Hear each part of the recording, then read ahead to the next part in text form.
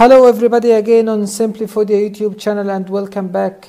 Today we'll continue the possible sources of physical hazard in food parts 3/4, which is site origin. We have finished in the previous videos number A, that during food preparation and storage stage, number B from equipment and tools. Today we'll continue C and D, which is from machines and during and after maintenance. From machines, maybe the physical contamination due to any metal screws present or metal nails and metal bolts, maybe from rusty machine parts or surfaces. Also from the machine, the physical contamination may be from hanging parts on the food direct conveyors. Also maybe from the sedimentation on the narrow edges of the belt rollers, so we must take attention on this part. Also maybe from the missing parts of different food conveyors, because there is many different types of food conveyors like plastic modular, rubber, wire mesh metal. Maybe also the physical contamination from the machines like the air conditioner fans and its condenser, maybe from the exhaust fan, maybe from the heater, bad or poor condition. Maybe also from the fire system, either its system was fixed or mobile parts. Also physical contamination from the machines parts like the pipes, plastic gaskets. Any gaskets with missed parts may form a very critical physical contamination in food. Maybe also from the pipes, Teflon tape.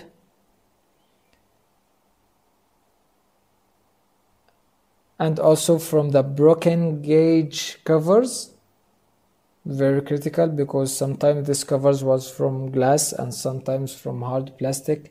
The glass was not allowed in any food industries, so maybe from hard plastic and it can't be mentioned. Maybe also from the broken parts from the food thermometer, also very critical in catering. Number D, from the physical contamination during and after maintenance due to, for example, electricity wires parts, electric cables and its covers, maybe the cable ties. And there is also a note by Mr. Steve that if the electrical equipment is on a stainless steel table, the table itself needs to be earth bounded or earth grounded to avoid the electric shock. So we must all take attention at this part.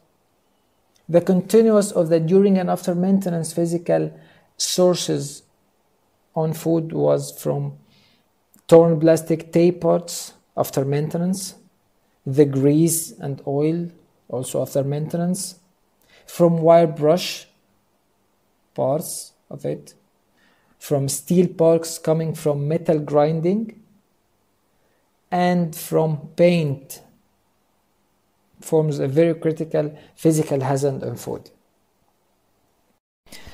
And at the end of my presentation, I want to thank Mr. Steve Pipper, the chair at Harrogate District Health and Safety Forum, and also Mr. Steve was the admin of Food Safety UK Facebook group for his revision and correction for each slide in this presentation. Thank you again very much, Mr. Steve.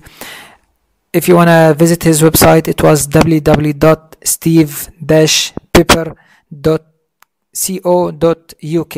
Thank you very much, everybody, and you're always welcome to give me your feedback. Thank you very much.